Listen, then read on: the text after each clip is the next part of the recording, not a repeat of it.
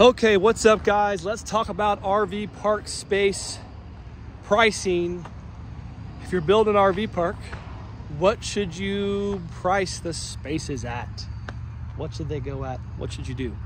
Well, I'll give you a couple factors. Are you going to include Wi-Fi? Are you going to include electricity? Are you going to meter for electricity? We're going to meter for it, but then are you doing monthly? Are you doing weekly? Are you doing daily? It's typically what people are charging or looking for.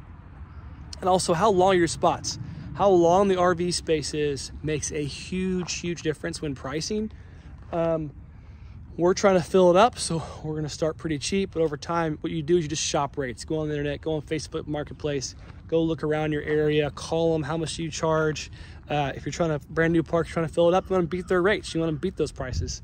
That's how you determine it, and always give discounts for monthly, because we like monthly stayers, okay? Yeah, so long spot, maybe this spot's, 600 bucks a month, 700. Maybe those shorter ones are 450 a month. In the wide range in between based on length of spot. But overall, it's what are you optimizing for? What are you trying to do? Is it 200 bucks a week, $35 a day, $20 a day, etc.? What amenities do you have? All those things matter. Shop rates, shop those things. And of course, talk to your customers. When they call, talk to them, test prices out, see what they say. The ones that convert, it means your pricing's in a good spot. That's how we did it. We figured out what people said yes to and said no to. So overall, that's how you price. You'll figure it out.